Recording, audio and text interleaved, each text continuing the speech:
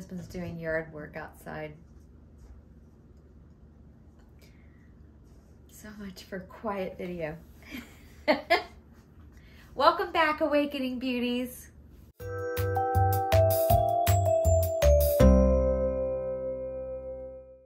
Hi everybody, thanks so much for joining me today. If this is your first time, welcome. My name is Robin and I will be your host for the day.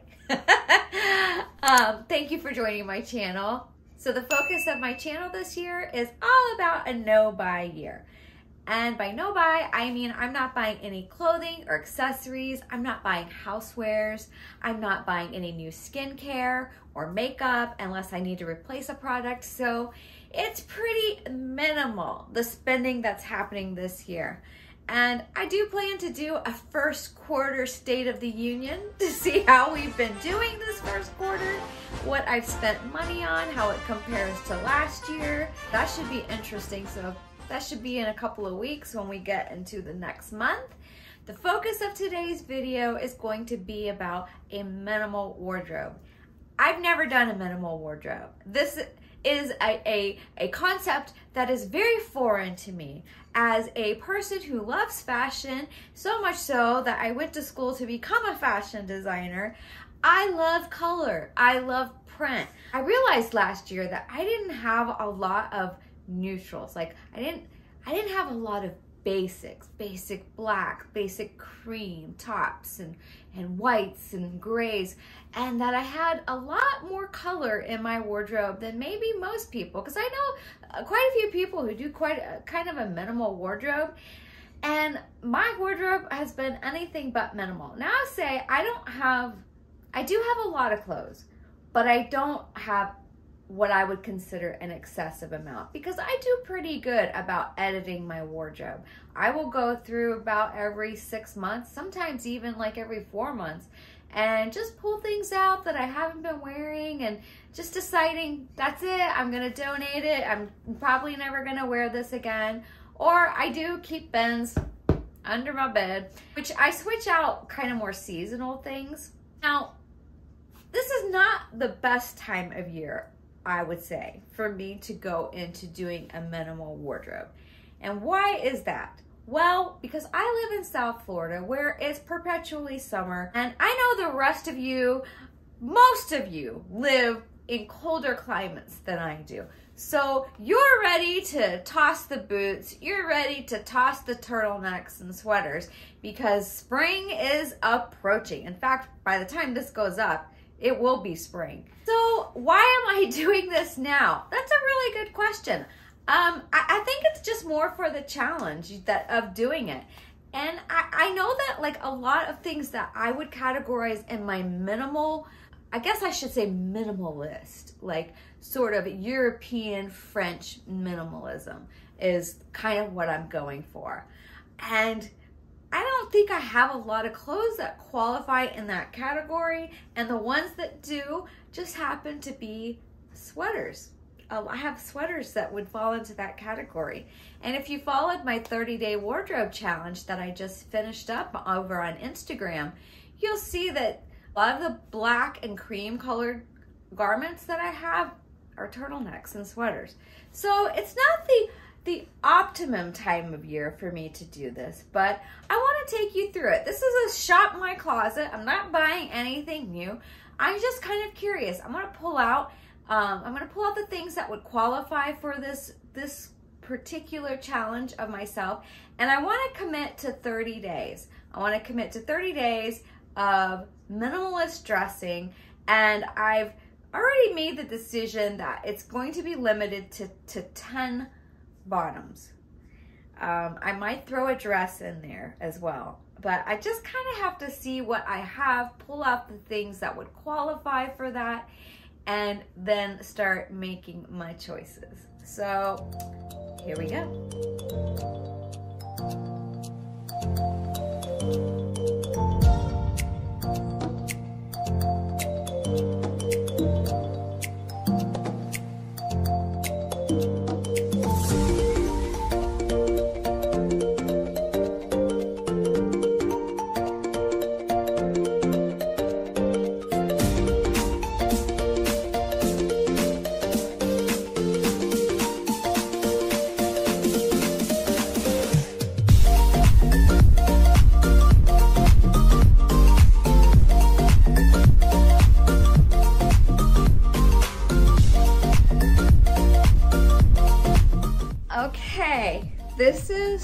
so daunting to me.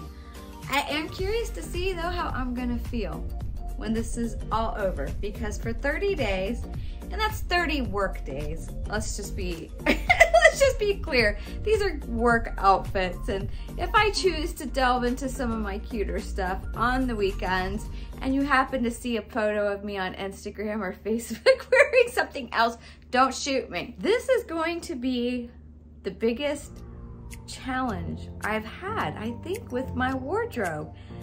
This is, wow, I don't even know how I feel about this, about being able to really do this for 30 days. We're gonna see how it goes. I'm gonna commit to doing this. And so let me just show you what I've pulled out. So I'll pop up some footage of the shoes. I've chosen 6 pairs of shoes, and they're all neutral. There's no pops of color. It's all black, silver, and tan shoes. 3 of them are booties. So I do feel good about that. I'm glad that I chose to pull out my booties because I don't have a chance to wear them that often, especially living in South Florida. I haven't gotten a chance to wear, and these 3 booties are actually new. I've had them for at least, well, for about 6 months. And so, yeah, we're going to just wear booties and see how that feels. And we're gonna get some wear out of them before they get packed up for the summer. Because I don't know about you guys, but in the summer, I don't think about wearing booties. I've chosen 10 pairs of pants. And let's see, 1, 2, 3, 4, 5 pairs are black. They're all different shapes. I have a skinny pant, a skinny knit pant. I have a very wide-legged pant, pleather legging, another athletic kind of skinny pant from Athleta, and I have a pair of faded black jeans. And then I brought out my plaid pants. I love these pants. They've got a paper back waist and they're just so comfortable. I really love these. I have a wide-legged pair of gray trousers, camel color wide leg trouser. And then I thought, you know, I would pop in this skinny leg stretch woven olive green pant because I find them to be very versatile too. And being that to me, they do feel a little more winter, and I want to get a lot of wear out of them over the next month so that I can put them, they'll probably be a pair that I tuck away when I do my spring, summer turnover. Now, as far as tops, I pulled out this cream blouse, this white button up. I have a sleeveless cream blouse. I have this linen white, very lightweight, it's inside out. This is like a little blush colored, little silky top. I brought out my Michael Kors wrap top that's got a little camo print. I really love that. And then I have this sheer long sleeve shirt from Athleta that reads kind of like a sweater because it's got a knit waistband. And I just wear a little like camisole under that. And this is actually navy blue.